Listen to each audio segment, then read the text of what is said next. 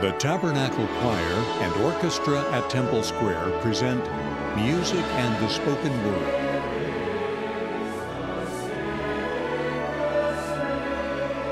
Conducting today's program are Mack, Wilberg, and Ryan Murphy, with organist Brian Mathias, and the spoken word by Lloyd Newell.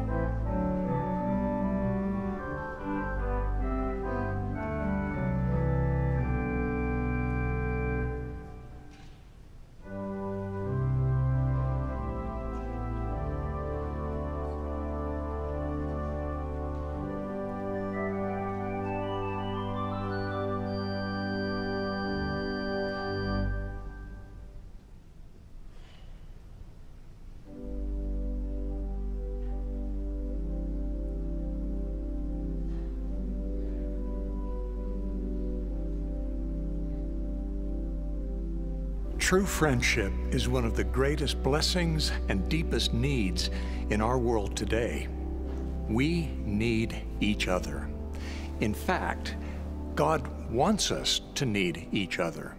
He didn't send us here to be alone. This life was designed as a place where we would help and support each other, confide in, and trust each other, where we would find and be true friends. It's almost as if we were built for friendship. Friends enrich our lives, not only socially and emotionally, but also physically. The Wall Street Journal recently reported on 8 decades of research from Harvard University, showing that close friendships are the most critical component of health, happiness, and longevity, more so than exercise and a good diet. Isn't that interesting? To paraphrase the Apostle Paul, true friends are kind. They don't envy one another. They seek each other's welfare. They are not easily provoked. They don't think evil of one another, and they never fail to extend loyalty and love. That may seem like an unreachable standard, but that's part of the miracle of true friends. They help each other to be better and to do better. We each have the capacity to be that kind of friend. As Ralph Waldo Emerson observed, the only way to have a friend is to be one. Being sincere and interested in others opens the door to friendship. Listening and caring, finding common ground, and being trustworthy keep the door of friendship open. Then, no matter what challenges we face, true friends walk the distance with us. As we read in Proverbs, "A friend loveth at all times." The greatest example of true friendship was given to us 2,000 years ago. Shortly before his crucifixion, Jesus Christ taught his disciples, "Greater love hath no man than this, that a man lay down his life for his friends. Ye are my friends." We lay down our lives, in a sense, anytime we sacrifice our selfish interests to help a friend in need. We love as Jesus loved, care as he cared, and in so doing, we build treasured friendships.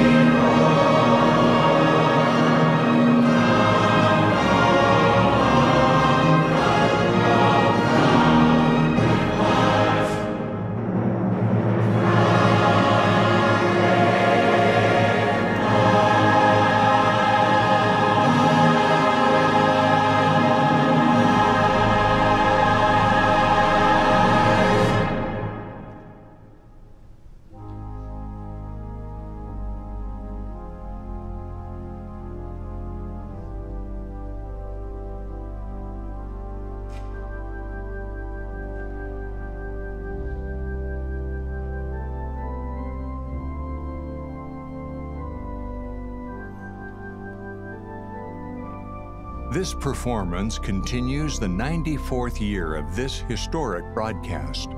Please join us next time for Music and the Spoken Word. Until we meet again, may peace be with you, this day and always. Till we meet.